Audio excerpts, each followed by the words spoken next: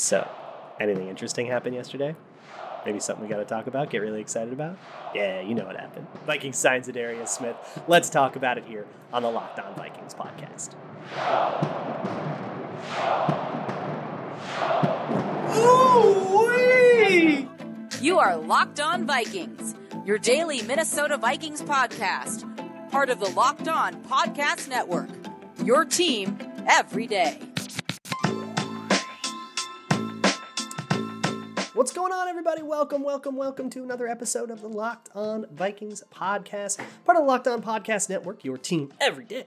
As always, I'm your host, your pal, and the kid you copied off in math class. My name is Luke Braun. You can find me on Twitter at Luke Braun NFL. Show is on Twitter at Locked On Vikings. And thank you so much for making Locked On Vikings your first listen of the day, each and every day. Today on the show, you can hear a little extra pep in my step because I'm hyped. I'm feeling it. The Vikings are going to the Super Bowl. I don't care about anything. Vikings signs Za'Darius Smith. Look, of course, that's not everything the Vikings need to do. They got a lot more work to do. But let's feel it for a minute. Let's be in the moment and just enjoy how cool it is that Za'Darius Smith is going to be a Viking. And there's a lot of reasons that it's very, very, very cool. You might have some concerns. I'm going to address those. You might not know about what makes him good. Is he actually good? Is he overrated? Blah, blah, blah. I'm going to address that too. By the end of this show, you're going to be doing backflips just like I am. So let's get into it. There's a couple other things to mention. Sean Mannion signed veteran minimum. Who cares? And Danielle Hunter restructured his contract to make the cap space. And I guess let's start there because I think that's the first question everybody has. But we'll talk later about like how good Za'Darius Smith actually is as a player. So we'll start with Danielle Hunter restructuring his contract. And I should say the Vikings restructured Danielle Hunter's contract. Danielle Hunter had absolutely nothing to do with this. He's not even in the state of Minnesota. He's in Houston right now. And I would say he doesn't care, but it's actually like a pretty good thing for Danielle Hunter too. So the way the contract worked before, we talked about this on Monday, was that he has a roster bonus, $18 million, but he has to show up to camp to get it. So there's no holding out here.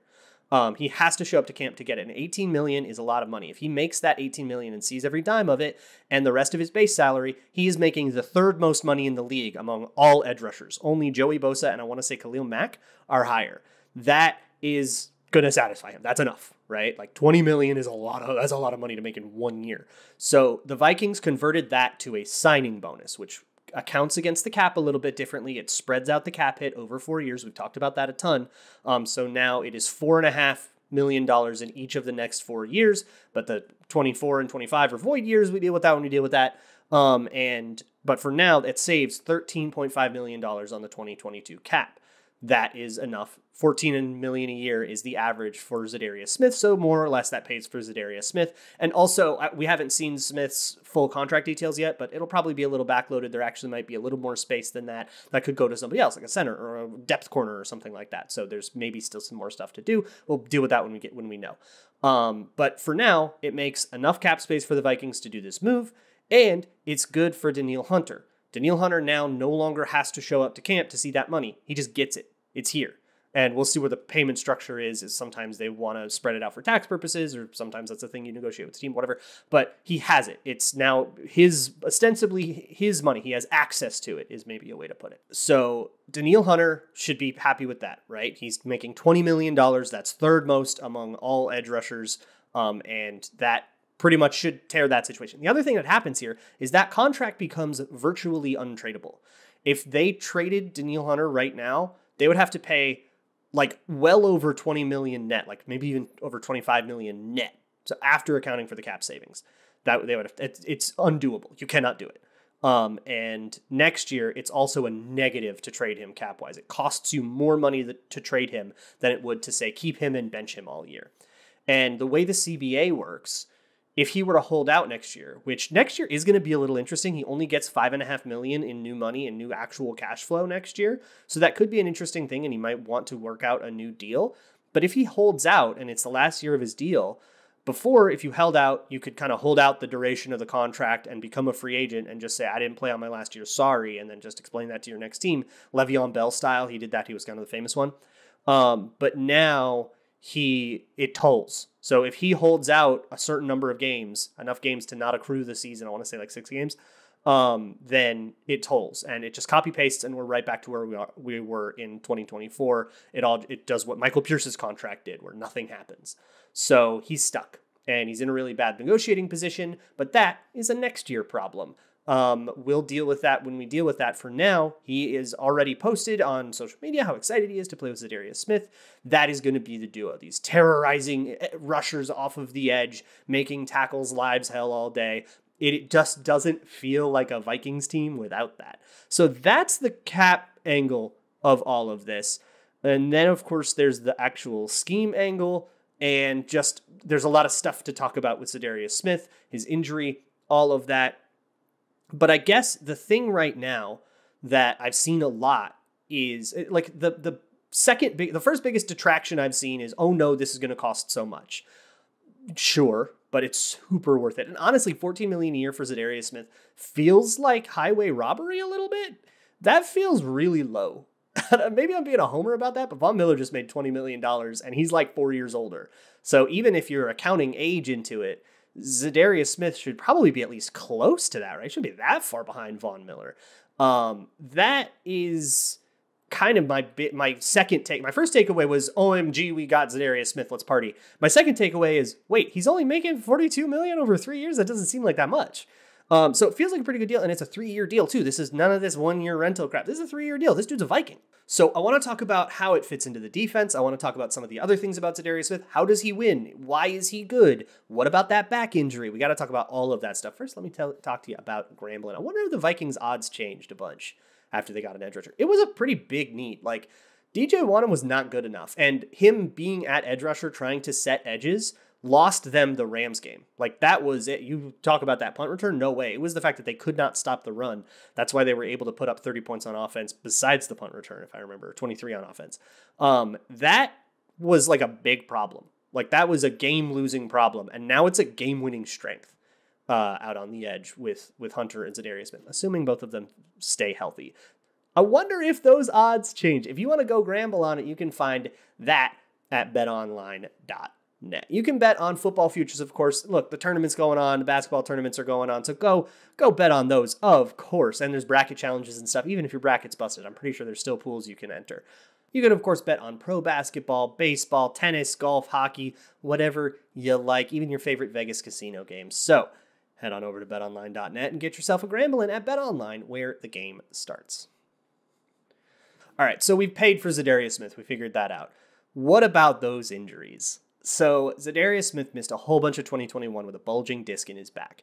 It is the same injury Danielle Hunter had, but Danielle Hunter had it in his neck. But it's the same thing. It's a spinal injury, just higher up on the spine for Danielle Hunter. So if you were listening to the show last offseason, around this time, I was talking about herniated discs and what that means. So we can get a little medical about this.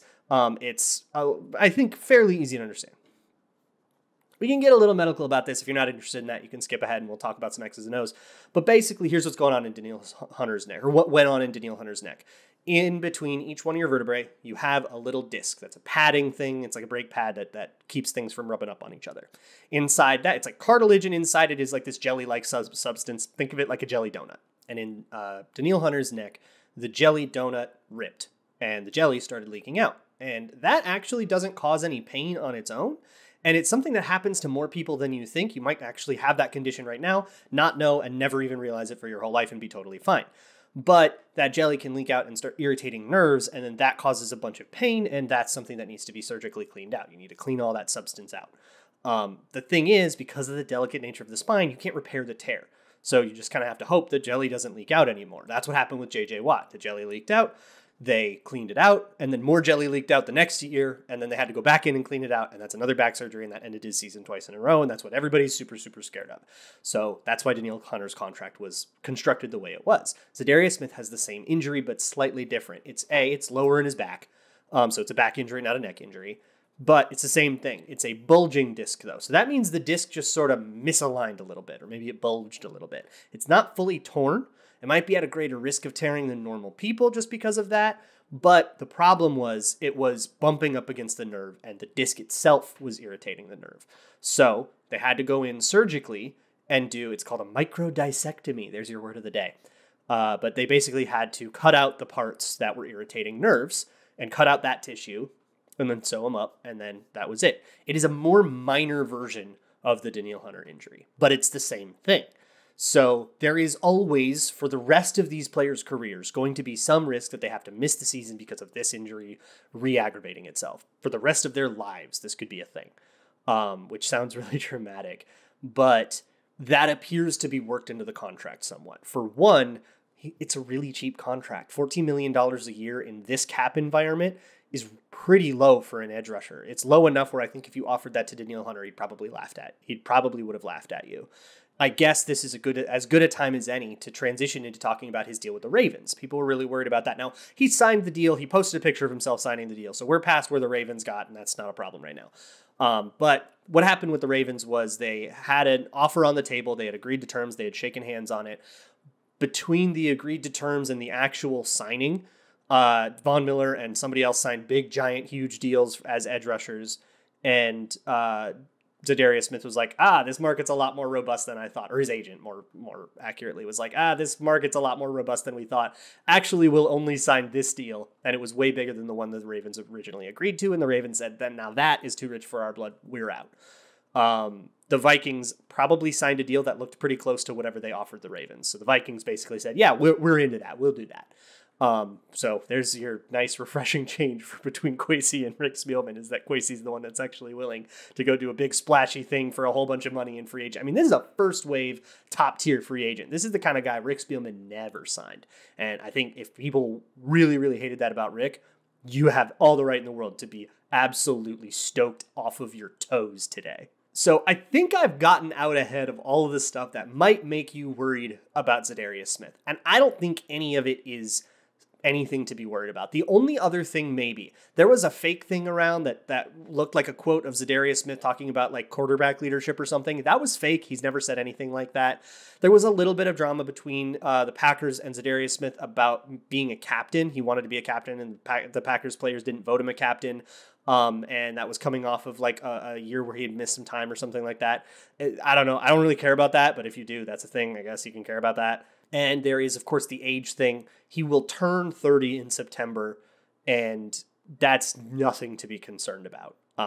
Not only do I think his athleticism is still perfectly fine, and he did just take a year off. That is better for the rest of his body. But also, he has a particular play style that I think will age very gracefully. I think Za'Darius Smith, whether it's with the Vikings or not, will be in the league for a decently long time. And I mean, look, Von Miller is still Von Miller, and he's way older. I think that the shelf life of edge rushers is longer than he used to be. So I'm not too worried about him being 32 by the time he's in the last year of his contract, like whatever. So the moment you've all been waiting for. Let's just rave, y'all. This dude rules. He's really good at the sport. And I guess there's two things I want to talk. I mean, everybody's going to talk about how in 2019 he led the league in pressures. And by the way, number 2 was Danielle Hunter. That was really cool. 2020 wasn't quite as good, but still very, very, very good. And then 2021 he missed most of the season. Everybody probably remembers the 2019 Monday night game against Minnesota. That might have been the game of Za'Darius Smith's career. It was the division on the line. I think they won. They clinched the division that week, and it was a drubbing. I think the final score was 23-10. The Vikings offense couldn't move at all. And it was mostly because Za'Darius Smith knew all the plays. And I think that's the thing that excites me the most about him. So let's talk about that real quick. He knows the plays that you're calling. And that's terrifying because he has a lot of quickness and a lot of agility and a lot of stuff. But he is not like just a line up and out athlete you kind of guy. Like from a testing perspective, he is not that good of an athlete. Like he does not look like a super, super crazy athlete, but he has a lot of technique and a lot of wisdom. This is a very cerebral, smart player. And I think that's how he wins. By just being a step ahead of you and understanding exactly what you're doing. One of my favorite examples, he did a film room episode with Brian Baldinger on NFL Network, NFL Game Pass. I think you can find it on YouTube too. He was talking about one of the sacks he got in that Monday night game against Minnesota. And he knew that it would be a one-on-one, and he knew what the protection was going to be. And the reason he knew what the protection was going to be is because the Vikings were under center and because it was a play-action pass. The second he knew that, he knew that the protection was going to be such that he would be one-on-one, like just off of tape study. And the reason for that was, I mean, look, the Vikings were like kind of predictable that year, so it kind of reflects poorly on the Vikings that he could figure that out at all. But if you remember, that Vikings offense was good. And Za'Darius Smith was one of the only players in the league to figure it out. But basically every time they were under center, if it was a play action pass, it was going to be a bootleg back toward Za'Darius Smith. It was something they were trying to do that year, where they would run outside zone away from the superstar player, hope the superstar chases that down, and then you bootleg the other way. That was like a way to get their superstar edge rusher out of the play. But if they read it and they figure it out, suddenly it's Za'Darius Smith and Kirk Cousins and nobody between them. And he wreaked havoc on the whole game that way. And that whole game, he knew what the Vikings were running, just off of tape study and tendency and the tells the Vikings had. And he managed to wreck a ton of shot because of it. He got 3.5 sacks. He got a bunch of TFLs. He just lived in the backfield. It was an absolutely unreal game. And that's the kind of thing that he can do. And that's not the only time he's done that. He did that again on Monday Night Football against Atlanta, I think earlier that season. Or maybe it was the next season. But it was just something that he does. And it's something that he's just so insanely good at doing. And part of that, too, is paying off with his athleticism and his actual ability and how he actually beats you. And how you can use him, I think all has to be a bit of a longer conversation. We'll get into it. But first, let me talk to you about something that I've been doing every day. It's making me feel a little bit better. So look, there's a lot of really fun science out there about gut bacteria and like your gut health and how important your gut health is. But obviously, like changing your whole diet around that can be really, really hard. I certainly don't have the discipline to do that. But Athletic Greens is exactly what I need. So Athletic Greens is like a powder that you can mix with water or whatever. It's got 75 high-quality vitamins, minerals, whole food sourced superfoods, probiotics, and adaptogens to help you start your day right. Just something you have right in the morning, and then that's it. You're done with it. It costs you less than $3 a day, and you're investing in your health in a way that is easy to keep up with and also like highly effective. It is an all-in-one nutritional insurance, and it's way cheaper than getting all of those different vitamin supplements yourself. The reason Athletic Greens even exists is because the founder had a whole bunch of gut health issues, and to fix them was going to have to take like $100 a day worth of vitamins. So he created Athletic Greens as a cheaper substitute and basically spun that off into a whole business. So right now, it is time to reclaim your health and arm your immune system with convenient daily nutrition, especially heading into flu and cold season. It's just one scoop in a cup of water every day. That's it. No need for 10 million different pills and supplements to look out for your health. All you need is Athletic Greens. And to make it easy, Athletic Greens is going to give you a free 1-year supply of immune-supporting vitamin D and 5 free travel packs with your first purchase. All you have to do is visit athleticgreens.com/NFL Network. That is athleticgreens.com/NFL Network to take ownership over your health and pick up the ultimate daily nutritional insurance. Okay, this is the fun part with Za'Darius Smith. All right, we got through all the scary stuff. We're not scared about that anymore. Right now, it's time for the fun stuff. This is the good stuff. Here is what makes Za'Darius Smith cool. We already understand, like, he knows what you're doing, right? And he's just really good at study. It was something that he said, Arif Hassan asked in the introductory presser, what makes you so good? His first thing he said was study. That he knows what you're doing, and he knows your tendencies, and he knows your habits.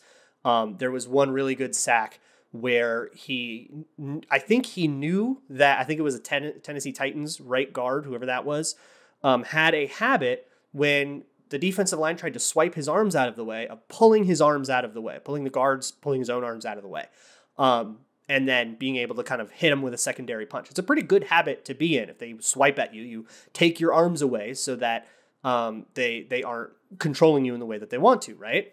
And Za'Darius Smith did a fake swipe to get him to get his hands out of the way, and then Smith just blazed right by them for an untouched sack. It's the sickest thing I've ever seen. It's like such a gotcha. It's so cerebral. It's such a like a bait and switch. Super cool stuff. So stuff like that. But he also, he has a lot of quickness. In particular, he has quickness with his hands. He has, I would say, adequate agility. But again, this dude is not jumping out the gym. This is not the super athlete. That's why I think, like, look, if he's good by 29, and I think it probably took him a while to get good, I think he's going to have a good 30s. And I remember wanting him really bad after he came out of the Ravens. And what was interesting about the Ravens, when he was with the Ravens, he talks about this, they kind of noticed every time you're up against a guard, you beat him. That's kind of wild. Like every time we get you a one-on-one, you beat him. So let's try to do that more. And then when he went to Green Bay, Mike Pettin and Mike Smith, their outside linebackers coach, both of whom work for the Vikings now, and this was a big part of it, were like, yeah, you win a lot of one-on-ones. Let's really get you one-on-ones. And so they started giving him, he calls it the rover position, but it's a pretty unique thing, and not a lot of players get this honor, which is basically you are chief freelancer. And there are some calls where it is just that. And it is you read the play and you blow it up and everybody else just hold a gap. And Za'Darius Smith will just figure out where the play is going and destroy it. And that is like a play that worked. It was like one of the best defensive plays Green Bay had in their arsenal. It was called Z Green Bay. Za'Darius Smith, do the thing, Green Bay. Okay, so how does he do it? His favorite move is a two-hand swipe, where it's very Mr. Miyagi, right? Hand on your shoulder, move you to the side. And that can work really, really well against offensive linemen who stop their feet. And he talks about this too. This is a thing he looks for in film study. And so what ended up happening was the rover position meant Za'Darius Smith sits down during his film study and he looks at all 5 offensive linemen and he figures out which one he wants to attack the most. And then he lines up against that guy one-on-one a whole bunch. And a lot of the defensive fronts in Green Bay were designed around getting him specifically one-on-one. I mean, I cannot express enough to you. This dude is a focal point of a defense. And he's joining Harrison Smith, Danielle Hunter, and Eric Kendricks. This is insane. You cannot be too excited about. The only way you can get too excited about this is if they end up getting hurt. And yeah, that's part of it, but it's kind of worked into it, so don't worry about it. At least like the value, it's reflected in the value, right? And we have to be scared that the back is going to happen, but that's just kind of always going to be a thing. This is an insanely talented person, and he is a person you build a defense around. And I think maybe the best way to put it is to think about last year. Last year, the Vikings got a lot of sacks, and it was a very misleading stat because a lot of them were unblocked sacks that were manufactured via scheme. This is something Zimmer was always very good at. I hate Zimmer as much as you want for everything else. This was like, he was the god of this. But the reason that that's misleading is because those were unblocked sacks, and Zimmer had to create so much schematically. He had to dedicate so much schematic resource, so many players to these blitz schemes to be able to get them. And so every time this would be an unblocked blitz, it kind of wasn't all in. And so you get beat over the top a whole bunch, and there was all these risks to it. And it was clearly not worth the cost, but it was the only way they could get pressure because they were so devoid of talent by the end of the season. Once Everson Griffin was gone, Danielle Hunter was gone. It was, Anthony Barr was in and out. They had just absolutely nobody who could rush the passer. The best thing they could figure out was Sheldon Richardson bull rushing every play predictably, and like whatever you got out of Michael Pierce. It was really bleak. And so you had to put together blitz schemes that generated unblocked free rushers. It had to be a free rusher because nobody could actually beat an offensive lineman. This is a guy who can always beat an offensive lineman. So instead of creating 0-on-1s or 1-on-0s, right? You had to get DJ Wanham unblocked. Now you can get Za'Darius Smith into a 1-on-1. It's so much easier to do that. You just do not have to work as hard. The job of Viking defensive coach just got infinitely easier. And there's kind of no two ways about that. It's just easy. And imagine, okay, all we have to do is get a guy 1-on-1, and that guy is not Danielle Hunter, Dalvin Tomlinson, or Eric Kendricks or Harrison Smith. And we just need to make sure that none of those, and that guy isn't Danielle Hunter or Dalvin Tomlinson. You want to double, or Harrison Phillips. You can double team all 3 of those guys and be screwed. That is what we're talking about here. The price is right. The scheme fit is unbelievable. The coaches that figured out how to use him perfectly in Green Bay are here for as many problems as Mike Pettin had with his run defense and stuff. He nailed this one. And now that's here. It is awesome. And just be over the moon today, y'all. We've earned it, all right? We've suffered enough. Let's be happy because this freaking rules. I don't care if they only win 8 games or whatever. I couldn't give less of a crap. This is going to be awesome. It's going to be fun to watch on Sundays, and that's what we're all here for, right? So I think I want to talk more about Za'Darius Smith if I maybe do a little more like deeper tape stuff. Or talk about more front things, X's and O's or whatever. We'll talk about whatever else goes down to other free agents. Maybe we actually get into the draft season stuff that I talked about at the beginning of the week. Whatever. We'll figure it out. I will talk to you tomorrow. In the meantime, check out the Locked On NFL Draft Podcast. Check out the Locked On NFL Podcast on YouTube as well. I will see you all tomorrow. And as always, Skol.